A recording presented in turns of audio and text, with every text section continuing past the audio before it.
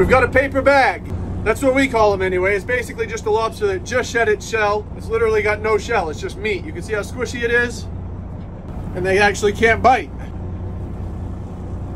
I've heard stories of people eating these without even having to pick them. Supposedly you cook them, you can just eat them shell and all because there's not really a shell. I've never actually tried it, but this is a keeper. So we're gonna bring it home and try it.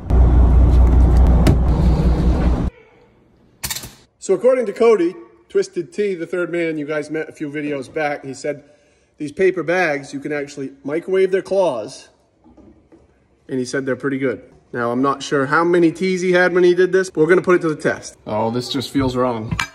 This doesn't feel right. What, this one?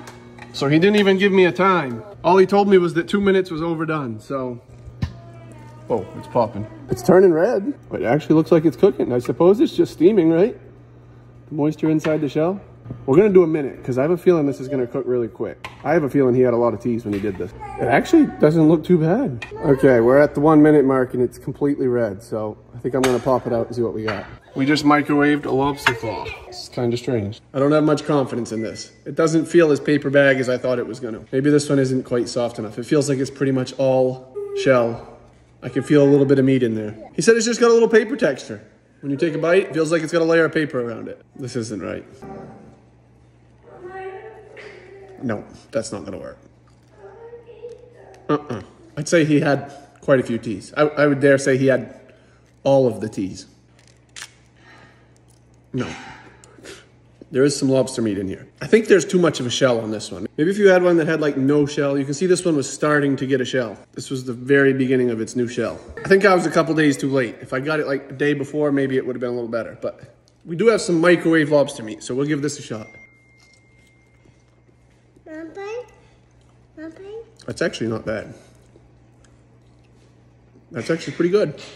I'm kind of surprised with that. There you go. Is it yummy? You like it? The lobster meat's pretty good. The paper bag is not so good. We're gonna go check on the steamed version. So again, we're not boiling, we're just steaming, so only an inch of water. Well, I don't think he would quite pass the test for table presentation in a restaurant. His shell cooked right off his body. Yeah, no.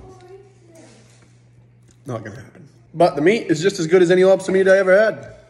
It's delicious. Is it good? We got a perfect lobster tail. So overall, the lobster meat was just as good as any lobster meat I've had.